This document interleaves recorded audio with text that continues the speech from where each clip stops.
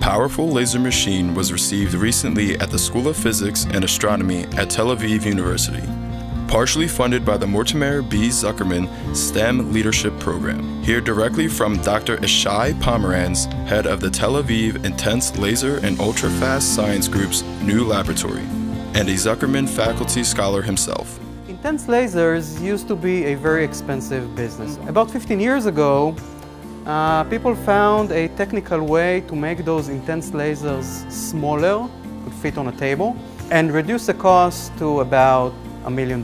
Very soon, universities started to purchase those intense lasers, and the first thing people notice is that when you irradiate materials with this laser, intense radiation is emitted from the irradiated target. I've been a student in Tel Aviv University for 10 years. I did my PhD here in experimental nuclear physics, and in order to conduct experiments, I had to travel 3 or 4 times a year to an accelerator, a big football-sized accelerator in Virginia. And towards the end of my graduate studies, I learned that there is a new way to accelerate particles using lasers.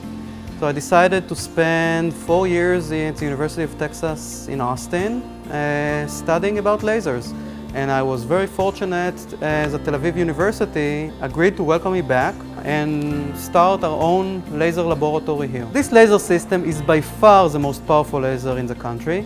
It's the only laser system that can accelerate particles in a stable manner to very high energies. So one feature of our research is that everything is big and heavy. It happens in those vacuum chambers that weighs a ton. We need an overhead crane to operate them.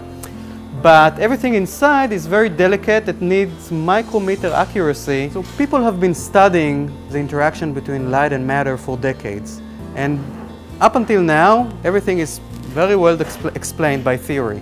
It is very exciting that we have now a new realm to test our understanding of light-matter interaction. So these laser systems are now at a university scale, but they are still pretty expensive, and only through contribution like the Zuckerman STEM program, a university like Tel Aviv University could afford such a laboratory.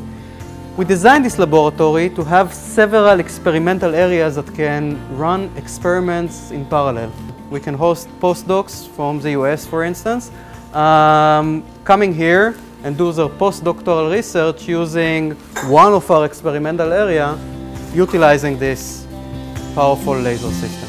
The Zuckerman Faculty Scholars Program provides vital resources to Israeli universities, allowing them to compete with the top North American institutions for the most promising candidates. The program facilitates the return of Israeli scholars to Israeli institutions, cultivates world-class scientific talent, and in turn attracts outstanding postdoctoral researchers from the best Western universities, thus creating a cycle of excellence.